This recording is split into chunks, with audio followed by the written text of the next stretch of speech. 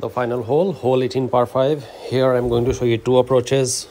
One will be my approach going on the left side. Second will be of my opponent. I'm using 4th anniversary ball, which is a power 4 win 5 ball, as we have a dead on headwind. I lay up my club just before the plus yard mark starts, and then I adjust this one for maximum distance plus 20%.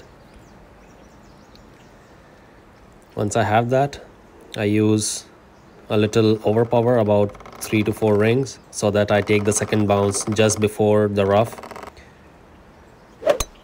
Perfect shot. So I did actually take second bounce just before the rough, but it wasn't good enough to roll down the rough, and eventually I ended up in the rough. The second shot, we are playing from the rough here, Nirvana level 9. It is just a transportation shot so that we have a nice opportunity with our short iron, that is the Hornet.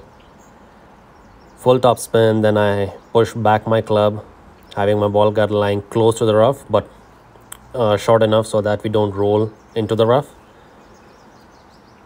It was just an eyeball shot. Perfect shot.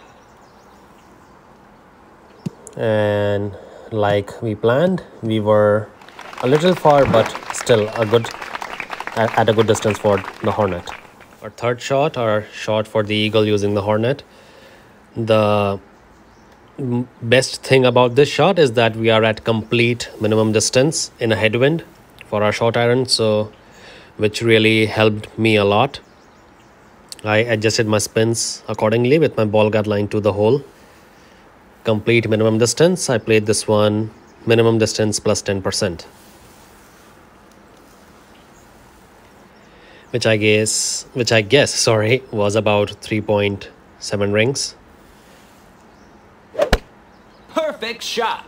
Perfect shot, and we nicely roll down for the eagle. Let's have a look at the gameplay of my opponent here. He's using Apocalypse level 6 and a Kingmaker ball.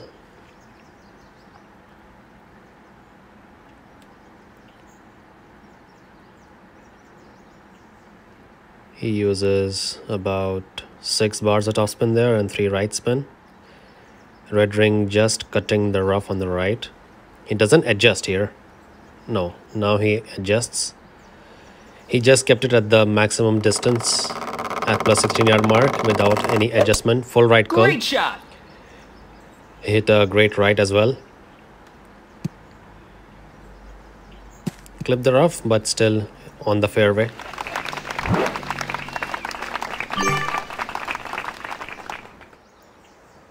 Having a look at his second shot.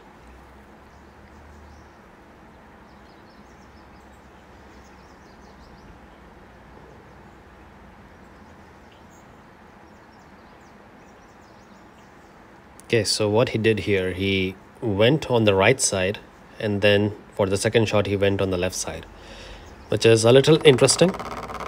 He used full right spin and about 1 top spin, if I am not wrong. Great shot. 3 to 4 rings OP. And yeah, that's not a bad approach. Certainly not the approach for the Albatross, but again, a very easy approach for the eagle. You can give this one a try if you'd like, if you don't want to go on the left side on your drive. Nice on.